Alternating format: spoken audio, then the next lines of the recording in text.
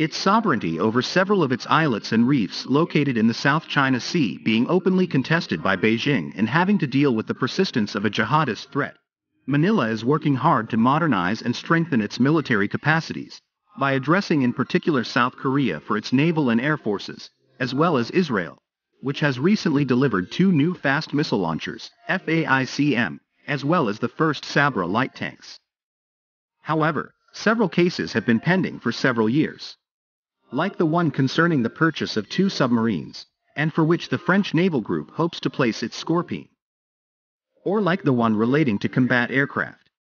As everything is a priority for the Philippine Armed Forces, Manila must make choices, while its finances are constrained. Already, the Philippine Air Force has received 12 FA-50 Golden Eagle light fighters, acquired from Korea Aerospace Industries for $460 million. But this is still insufficient, given the extent of the archipelago. Also, in 2019, the Philippine government said it was considering the purchase of 12 fourth-generation fighter bombers, and to specify that the choice would be between the F-16 Block 7072 Viper from the American Lockheed Martin and Swedish Saab's JAS-39 Gripen.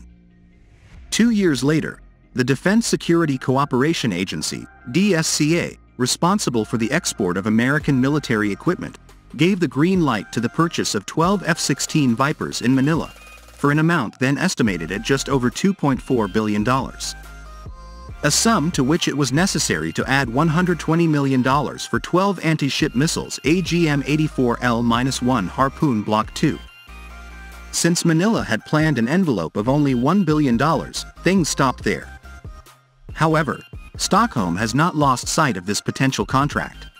Indeed, the Swedish ambassador to the Philippines, Annika Thunborg, recently pushed the application for the JAS-39 Gripen to Jose Faustino Jr., the Philippine Minister of Defense, during a courtesy visit on December 21.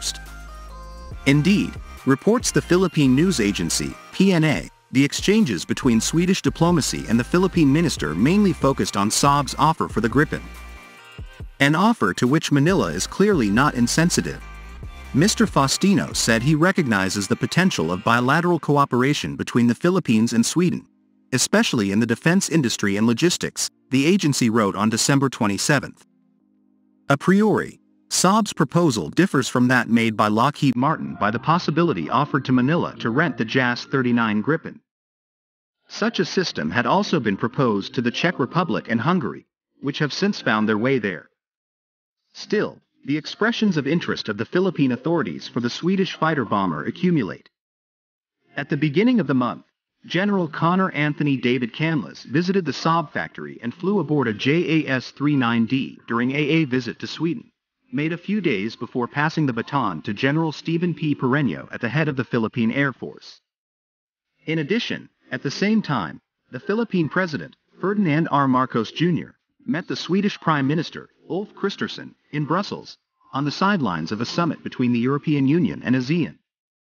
In any case, the Gripen has a few assets to show off, starting with its ability to fire the Meteor long-range air-to-air missile as well as the RBS-15 Mk3 anti-ship missile, a key capability for forces Philippines to respond to Chinese claims.